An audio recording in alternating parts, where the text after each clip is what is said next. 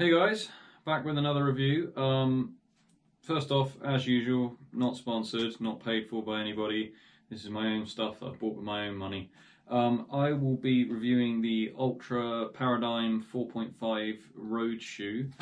I had this a little while. I'll show you what this looks like. There you go. This is a US 10. Give you a comparison as well. This is the older Paradigm 3, so these have done about 500 kilometers, just over 500 kilometers. They're actually wearing, these old ones are actually wearing pretty well. The uppers and that are, I mean, they almost look new. And considering I've been through mud and all kinds of stuff, and they're, you know, white, grey kind of coloured, they're actually pretty good. But I mean, look, you know, the bottom on them is seriously bowed out now, and the inner is totally flat. They're giving me pains on my knees when I'm running on them. I've noticed the last few times, so it is time to get some more. It's Ultra. They don't tend to last very long, so you do have to replace them pretty often, but they are cheap. I mean, the Ultras are pretty cheap. So that's the old ones. So here's the new ones. Snazzy. They look nice, actually. I think they're quite nice looking, I must say. That's the first positive I would give them. They got this knit top that the old ones didn't used to have. I wasn't sure if I was going to like this. I haven't tried them in the rain yet, or heavy water situations. I'm guessing they're going to take a little bit longer to dry, and probably be a little bit heavier when they're wet, but I don't know if it will be noticeable. They are, the old shoes are 292 grams, these ones are 318, so you're talking an extra 30 grams or so, maybe 10% heavier, so they are a little bit heavier. But yeah, nothing crazy. In terms of the fit, I'm not thrilled with the fit. They fit okay in terms of the US 10 sizing, but I have one foot that's slightly narrower than the other, my right one, and they don't have the lace lock that the old ones used to have. They only have the 6 holes up here. They don't have the extra 7th one, which is weird because they have really long laces, like oddly long laces, considering they don't have a lace lock on them. You know, you end up having to double knot them and then put the loop down the front. I'm sure these laces are longer than the old ones. Yeah, maybe they're the same, but the old ones have the lace lock, so it just feels like they're not the right length from the old ones. They didn't make them shorter here, which is possibly an oversight.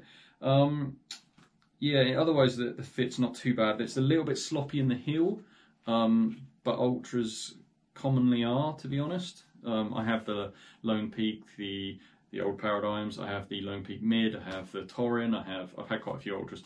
They tend to be quite sloppy in the hill. On the road, it's not that much of an issue for me because I'm not turning corners quickly and stuff. So that's fine. I quite like that skater shoe kind of feel a little bit anyway, so it's not too bad. The one major difference between these and the old ones is their stability, or they have this what do they call it?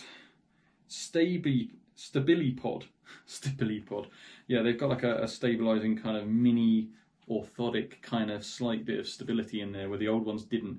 Now, I liked the sound of this when I bought these because I have had I've had to wear an orthotic in the past, not for too long, just for a few months, but I eventually managed to wean myself off of it, and went back to the flat, neutral, old Paradigms.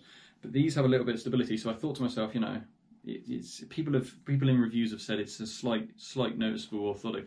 I'd say it's a little bit more noticeable than that. It's a little bit more than I was expecting, having read the reviews. It's okay for me because I used to have an orthotic, so it's probably actually helpful. And the knee pain I've been having recently from wearing my old ones, where they've gone flat, has gone away recently wearing these, which is good. But there is a bit of a breaking in period, more than I was expecting. The first couple of runs I did were, you know, 3 miles, not even that, 2-3 miles, and yeah, my feet were getting tired by the end of it. So there is a bit of a breaking in period. You're going to have to be aware that you want to start easy with these. If you're not used to wearing, if you're coming from something that's completely neutral and you've never worn anything with stability, but you are a slight overpronator and you'd like something with a bit of stability, that's fine. These will probably work for you, but there is going to be a little bit of a breaking in period, so you might want to bear that in mind. Other things I like and don't like, I would say they're Well, I'm in New Zealand, but everything's expensive here. But these were significantly more expensive than the other ones. And you're not really getting more shoe for your money. Potentially they're put together nicer, there's a nicer feel to them and stuff, but it's a shoe, who cares? You know, for the money, I don't think you're really getting much more shoe for what you're paying, to be honest. So I would put the price in the negatives, to be honest. And they're 30mm cushion, the old ones are 32, but it's a slightly harder cushion, which you're getting better energy returned, I would say. It's not as mushy feeling as the old ones. So the 30 versus 32 is kind of a wash, really. It's pretty similar, I would say, in terms of the bounce. The old ones did lose their bounce pretty quickly, which is quite common for Ultras, in my experience. But hoping these ones will keep it a little bit longer, because it's slightly tougher Ultra Ego base they've used there. So yeah, overall, would I buy them again? Probably not. I would probably go for a Topo Ultra Fly, which is what I was tempted to go for, because these are stability. If these were not stability like the old ones, and they weren't more expensive, then I'd have no problems buying these. But these are almost like a semi-trainer sort of casual shoe. I'm not thrilled on this knit upper. It feels nice, it looks nice, I guess, but I don't know how it's going to last, and I think they might be a bit heavy when they're wet, but I don't tend to run in the rain too much anyway. So overall, with the fit, the lace length and everything else, the price, they're all right. They're okay. I wouldn't say I'm overjoyed with them. They're not the best shoe I've had, but they're all right. I'd give them a solid, what we're going to say, 6 out of 10. Maybe that's a bit harsh. Maybe more like a 7. 6 or 7, 6.5. Let's go 6.5. There you are, 6.5. Final answer. They're all right. Hopefully that will help you a little bit with some first-hand experience with these shoes. Cool. See you again.